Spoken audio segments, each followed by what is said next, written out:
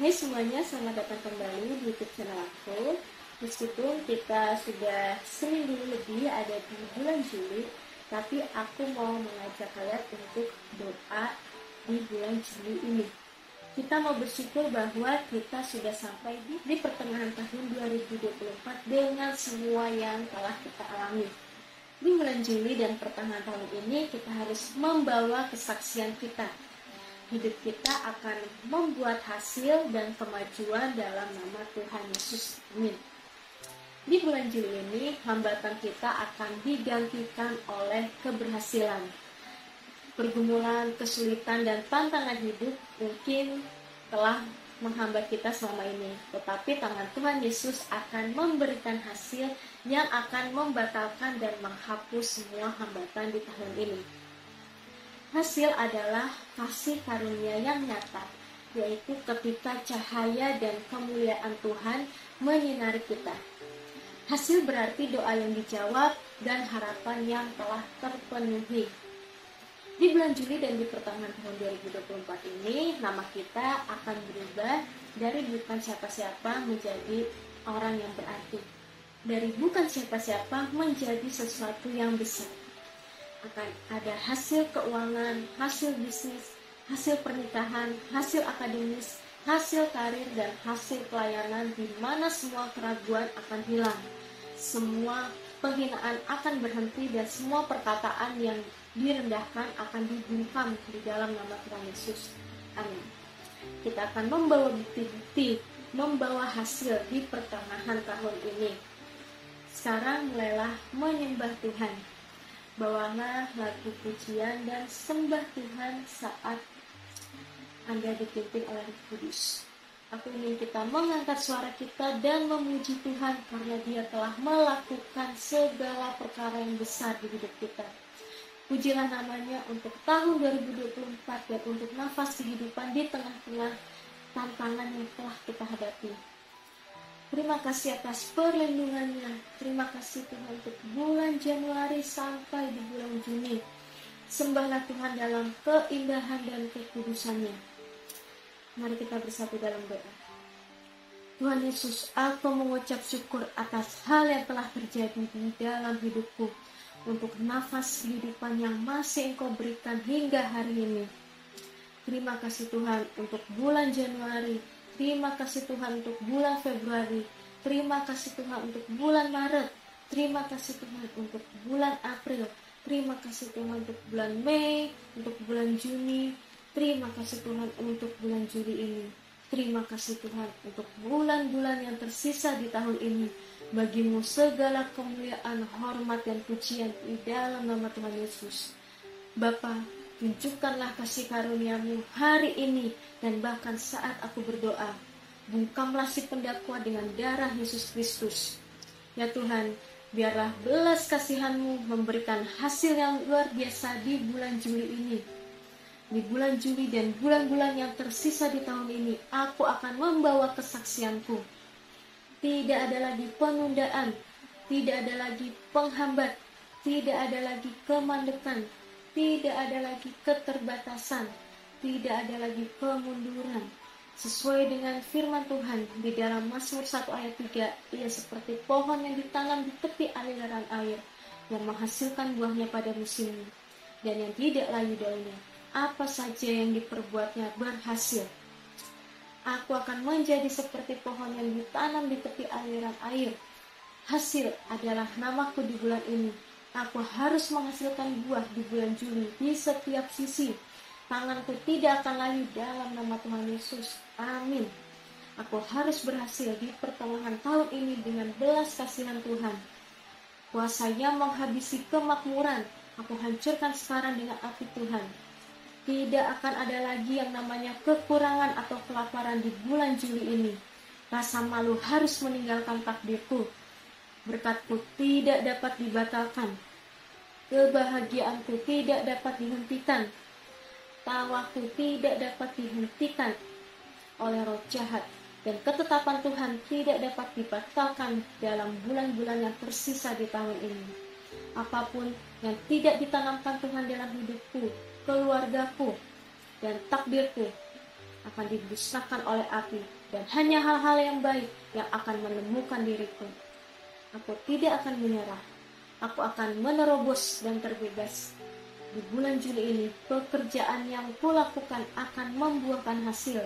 Yes, hasil akan menyelimuti pekerjaan tanganku. Tidak ada lagi pekerjaanku, doaku, atau usahaku yang sia-sia di tahun ini. Rencana, usaha, dan bisnisku akan terwujud dengan segera. Bapa, singkirkanlah penghalang atas takdirku. Kemiskinan akan lenyap, kemandekan akan hilang, hinaan dari penurunan pangkat akan terbakar. Mereka yang menghinaku akan terkejut dengan hasilku, karena Tuhan ada di pihakku. Bapa, sesuai dengan firman dalam 1 Raja-Raja 18 ayat 38, jawablah pertempuranku dengan api di bulan Juli ini ya Tuhan. Berikanlah kepadaku suatu bukti di pertengahan tahun ini. Hai iblis, dengarkanlah ini. Kamu tidak dapat menutup pintu hasil dan terobosanku di bulan ini. Pintu-pintu akan dibuka terus sepanjang tahun. Pengurapan ada padaku. Aku akan melakukan hal yang tidak dapat dibatalkan di bulan Juli ini dan di bulan-bulan berikutnya. Ya Tuhan, buatlah keajaiban di bulan ini. Hidupku akan membuahkan hasil. Kutukan apapun yang telah membuatku mengalami kehancuran, maka itu sudah cukup. Hancurkanlah oleh api di dalam nama Tuhan Yesus. Setiap lidah jahat yang mengucapkan kutuk dalam hidup dan pelayananku untuk menghancurkanku, kesudahanmu telah tiba, terbakar dalam nama Tuhan Yesus. Kerja keras tanpa hasil harus diakhiri di tahun ini. Aku mengutuk akar kerusakan dalam hidupku, terbakar dengan api Tuhan. Kekosongan dan kekurangan tidak akan menjadi ciri dari kerja kerasku di tahun 2024. Ya Tuhan, hentikanlah pola buruk ini dengan api dalam nama Tuhan Yesus. Aku membalikan dan merobek semua catatan yang ditulis oleh leluhurku tentang takdirku dalam nama Tuhan Yesus. Catatan iblis, catatan leluhur, catatan kesehatan, catatan pernikahan, catatan keuangan. Aku menghancurkanmu sekarang dengan api. Menurut firman Tuhan dalam Yeremia 12 ayat 12-14, setiap perampas, setiap perusak yang ditugaskan untuk menghabisi hidupku, yang ditugaskan untuk merampas berkat-berkatku, akan dimusnahkan oleh aku. Setiap kuasa yang berdiri untuk menghancurkan kesaksianku di pertengahan tahun ini, aku perintahkan kuasa-kuasa itu untuk dihancurkan oleh api Tuhan dalam nama Tuhan Yesus. Aku tidak dapat dikalahkan di bulan Juli dan seterusnya. Aku tidak akan tertinggal. Aku mengambil berkat-berkatku di pertengahan tahun ini dengan api, melalui kuasa firman. Setiap kekuatan iblis yang berdiri di antara aku dan berkat-berkatku, aku hancurkan dengan api. Tidak akan ada kematian dini atau kematian yang terlalu cepat. Di pertengahan tahun ini, perjalananku tidak akan berhenti di tengah jalan. Hasil pekerjaanku yang baru dimulai tidak akan terhenti. Aku tidak akan kehilangan upahku. Aku tidak akan kehilangan tuaianku. Aku tidak akan kehilangan apapun yang telah Tuhan mulai di dalam diriku. Aku tidak akan pulang dengan tangan kosong pada waktu menuai. Di bulan Juli dan di hari-hari yang tersisa di tahun ini, tidak ada kuasa jahat yang akan merusak hasil pekerjaanku. Tidak ada kuasa kegelapan yang akan mengambil hasil kerjaku. Tidak ada kuasa jahat atau tipu daya yang akan merampas tuaian yang telah dirancang bagiku. Aku bergerak dari hanya sebuah benih menjadi sebuah tuaian yang melimpah. Di musim ini, aku berpindah dari benih ke tuaian. Tuaianku tidak akan pernah dibatalkan. Aku tidak akan tertinggal ketika hal-hal baik terjadi pada orang lain.